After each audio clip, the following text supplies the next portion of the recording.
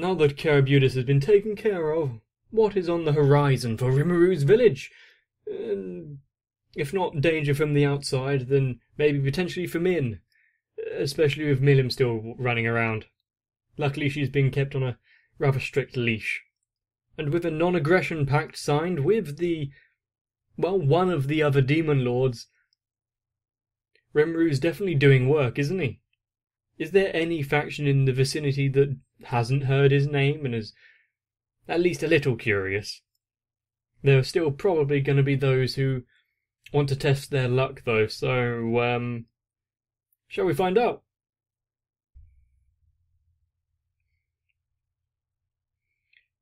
It is still slightly, giving me a melancholic feeling every time I see Shizu, but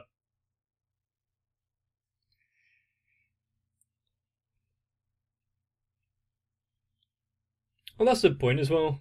I remember every time that he absorbs a being, there's this Assassin's Creed-esque talking to the victim moment. Are we going to see more of that in the future? And if so, with who?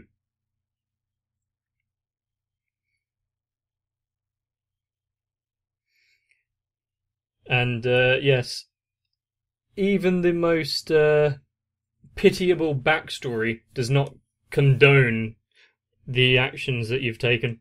So,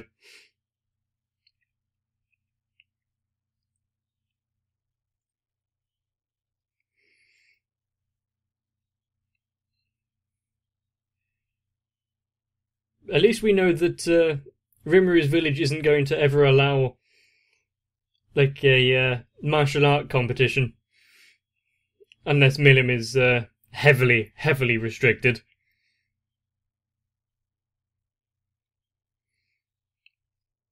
But we know the true winner. It's definitely Gobta.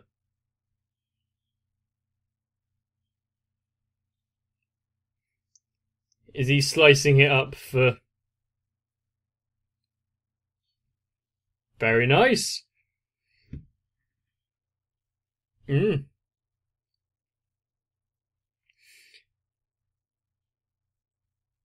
mean, it's a good use of his abilities to fillet a fish.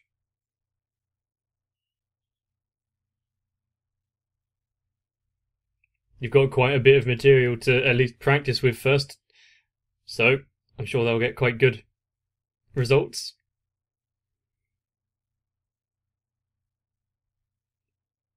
Where can one make a pot that big?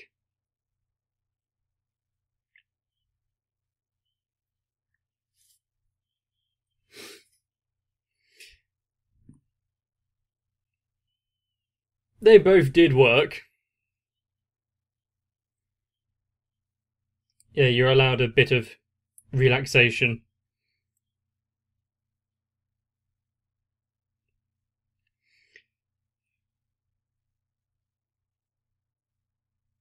They have really expanded the village properly, and it's looking quite nice. And was that Milim swimming underneath the water?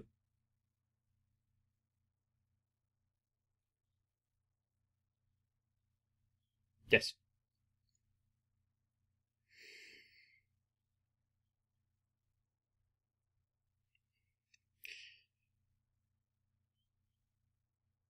I mean, it's kind of inevitable at this point that it'll probably ascend to that kind of level, but yeah, what do you get out of it?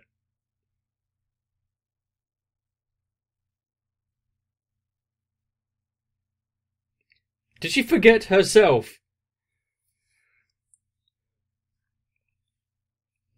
I mean, I can't really blame it. I do the same kind of thing.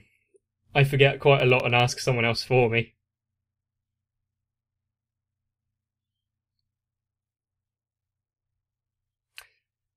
Very good censorship.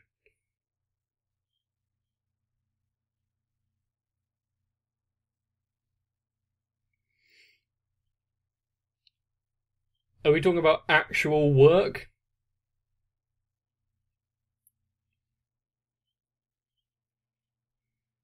She doesn't seem to be fighting it.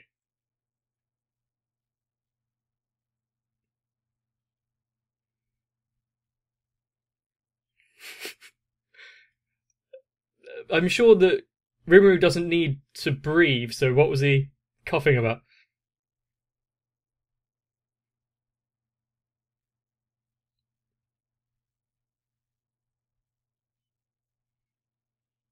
How many times does she need reminding? Probably more than that. Oh, honey.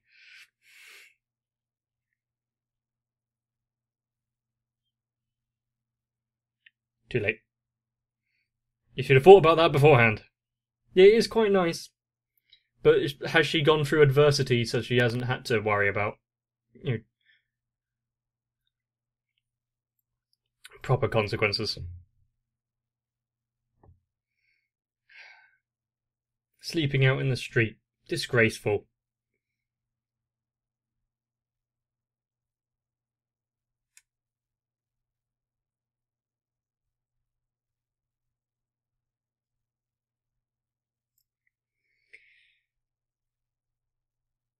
So it's pushing forward ahead with this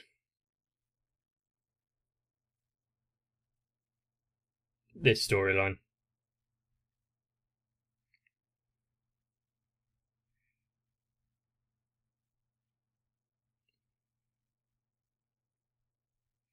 So I'm guessing that he absorbs the memories and everything of those that he engulfs, so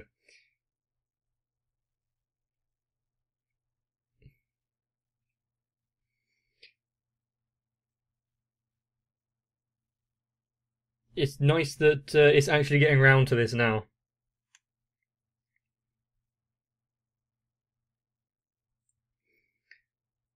So is he going by himself is the big point. Can the village sustain itself without him there?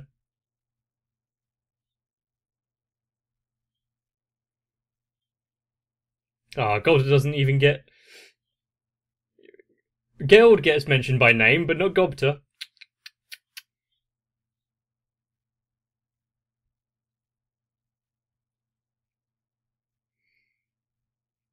Is he it looks like he's going to actually inform them rather than just slinking away.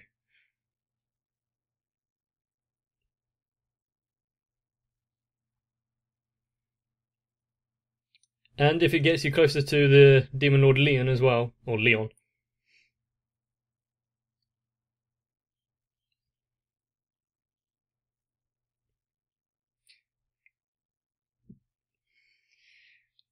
The thing is, the entire thing is kind of centered around Rimuru at the minute, but once they make a name for themselves, I'm sure that even if Rimuru was to vanish, there'll be enough in place to keep it going.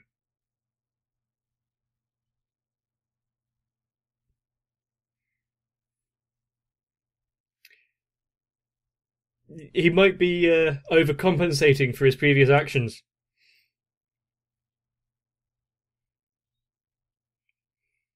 And while I know they can't go against his wishes, I'm surprised they're allowing him off so easily.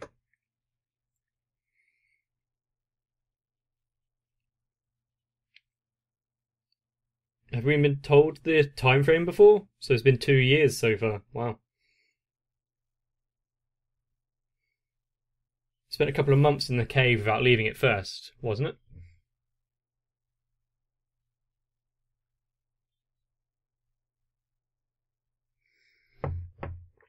I just read something interesting. Holy Nation. Is it going to be like other fantasy stories where the the Axis cult, they're very fervent?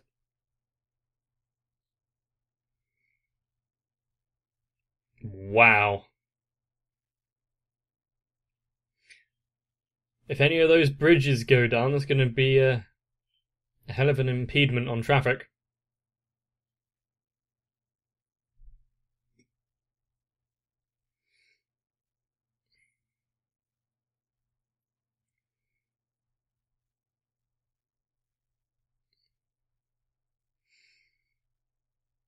Does he have a passport to get in?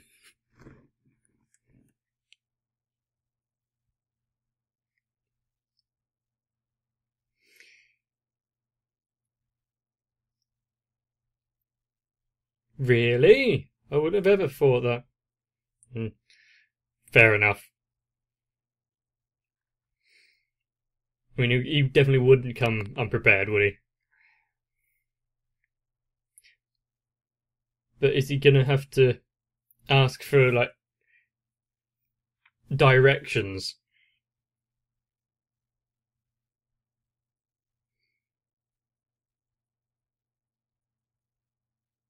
Yeah, and some of the people there were wearing relatively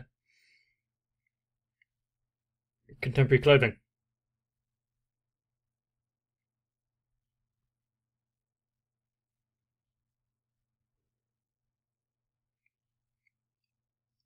I'm not going to mention what churches in this world might or might not get along with. I'm sure we'll get used to that very soon since it's mentioned here.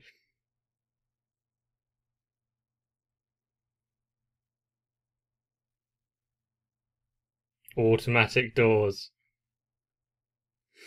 So we can be pretty sure that someone from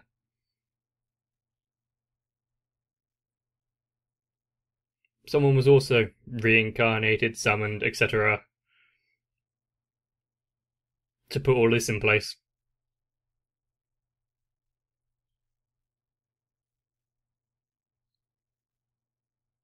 Was it a teleporter or an elevator? Wait. There's just a motorbike on the back on the shelf.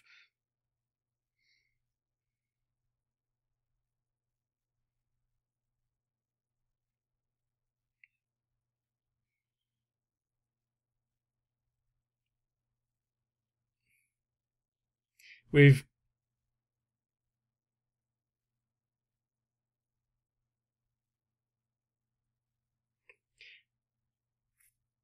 the mask. Maybe. Either he's not. Well, sure, just saying you're a monster, but yes, it was the mask.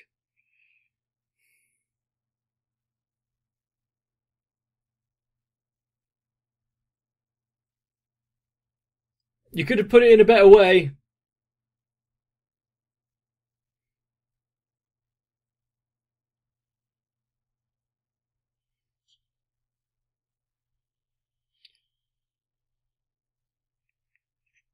You may need to get a redecorator.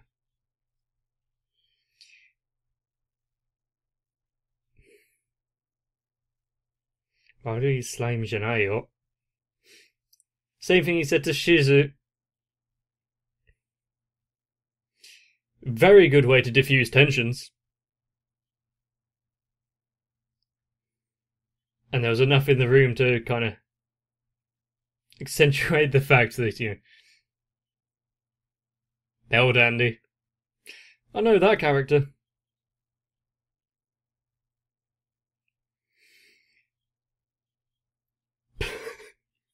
A life well lived.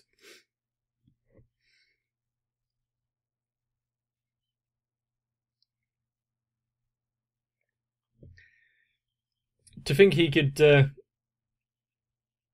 Is that Final Fantasy? 19?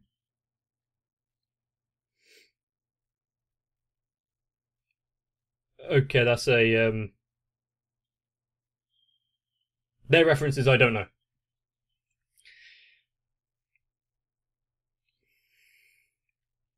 His life is ruined! How long is. Oh, it's like One Piece.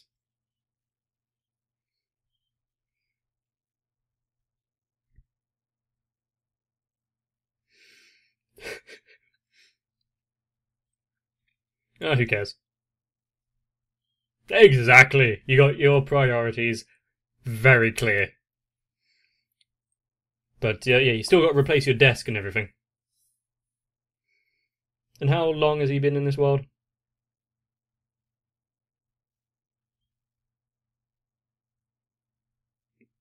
I mean, did he share his memories with Shizu to show her the something like that? Because he was in his room, there was a computer. But you're just gonna put. Yep, he's just going to poop out an entire volume. So Rimuru is now a printer. Or, at the very least, a photocopier.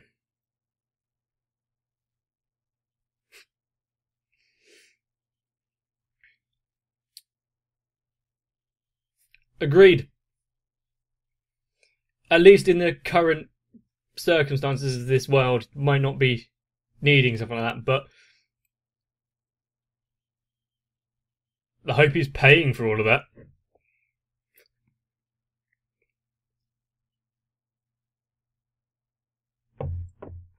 There's still the case of him having Shizu's likeness.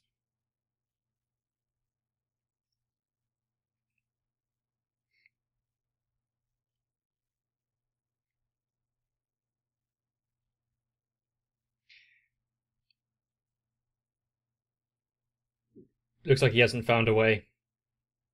Unless he's got an attachment to this world, but...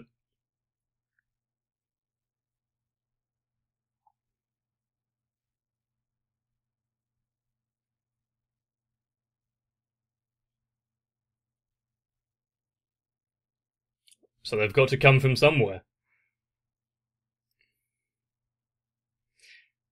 You see, that is one thing that I do enjoy. Where did all the mythology stem from?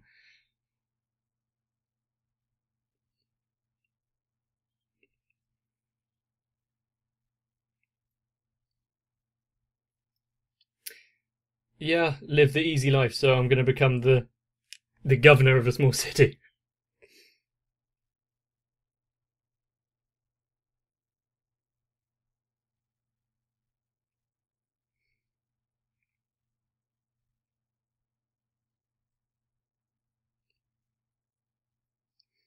Are you going to assist in that?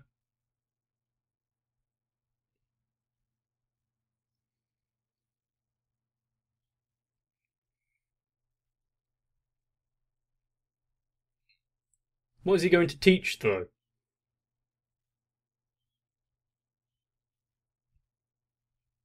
Well, at least he doesn't have to pay room and board.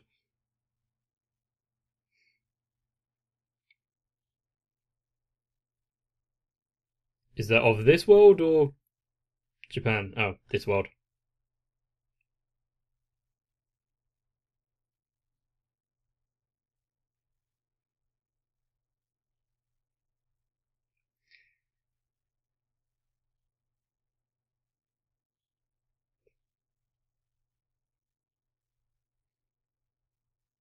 So that's setting it up for a future meeting.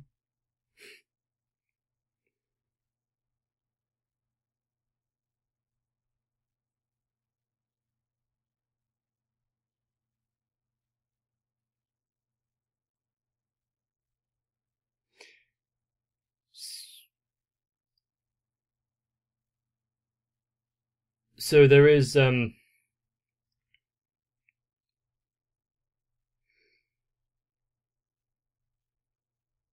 just a pure difference in their natives and not whatnot, but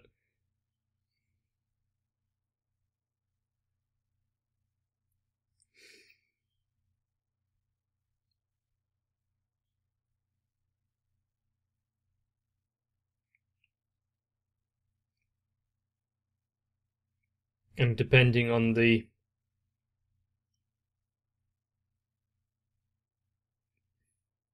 standing and nature of the summoners. I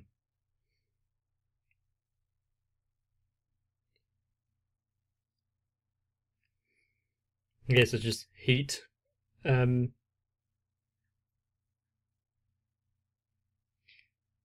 it's not just heat resistance, it can be immunity to it, but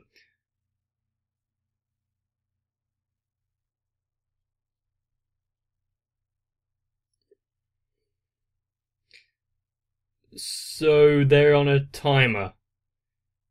Has he spent too long coming here?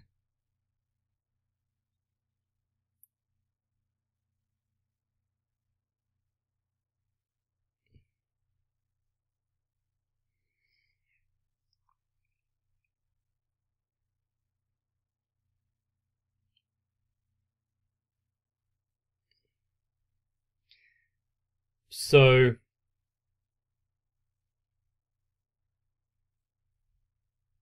burning from the inside out,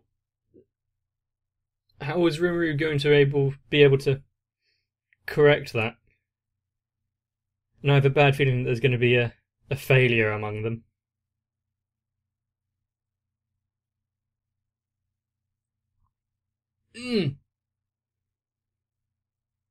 At least give them a few years. Oh, shit.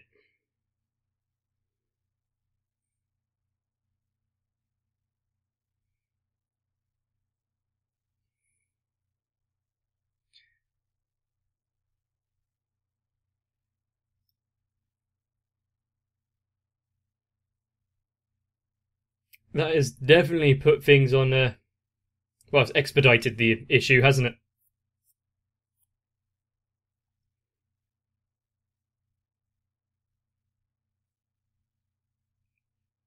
By the way, Great Sage, is there a way to circumvent this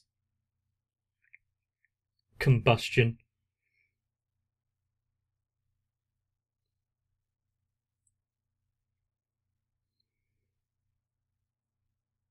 I feel like he's taking on a bit more than he can handle sometimes. Well, that was...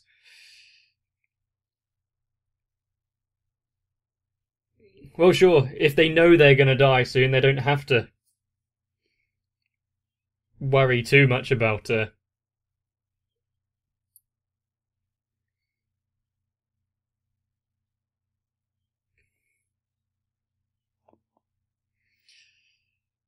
Great, so not only are the kids going to fade away relatively quickly, it's a bunch of delinquents. Well, at least one of them, this kid.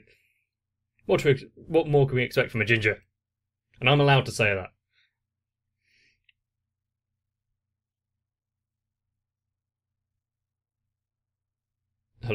Hello? Voldora? Did he sense something in that kid? Like that one specifically?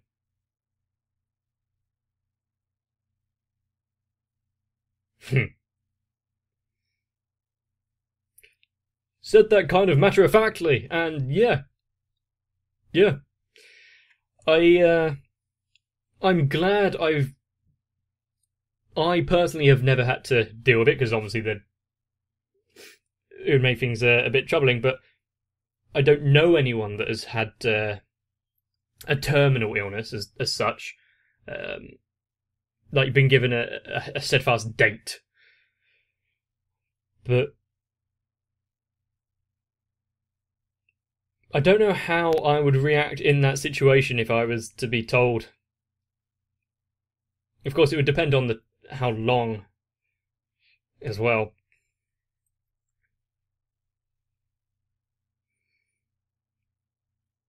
I'd like to believe I'd be a little more proactive and less procrastination, but yeah, that's not going to happen.